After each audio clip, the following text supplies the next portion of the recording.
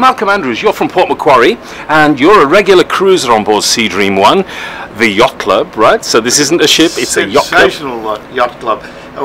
I first came on board in 2007 around the Greek islands, and I was just so impressed that I've been coming back every year, saving my pennies every day of the year to come back to the Mediterranean or across the crossing to San Juan and and hopefully I'll get up to Asia as well. Brilliant. There's something special about the Sea Dream Yacht Club 2 yachts. Yeah. They are. It's the crew, I think. Yes. The crew is the first thing. Yeah.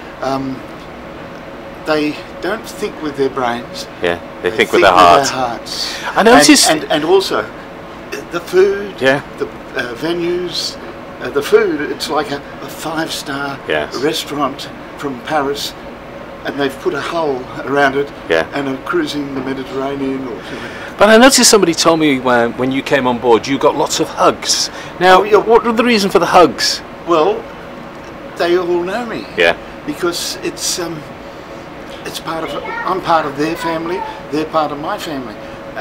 It's hard to tell people how good it is. The family how good it is until they've been on it. Yeah. And how many cruises have you been on Sea Dream? Either of the Sea Dreams? I've been.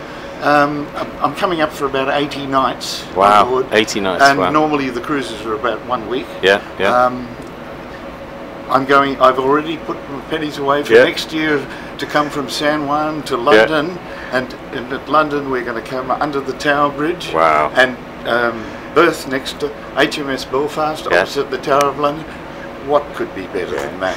And here we are on this stunning ship, and look, some people like big ships, but when we look, we've got a rather large vessel that shall remain nameless, but how can you compare the quality of this experience on board Sea Dream? Well, I've been on not that big a ship. I've been on, my first ship was back in 1967, going from Australia to Southampton. I won't get back on the big ships now, because the intimacy, the friendliness, the family is so good. And the food, I have to be very careful. Yep. I make sure I get off and walk solidly to walk off the calories of the wonderful. Well, it's just another reward for the food. What can I say? That's it. It's your home away from home. It's your passion.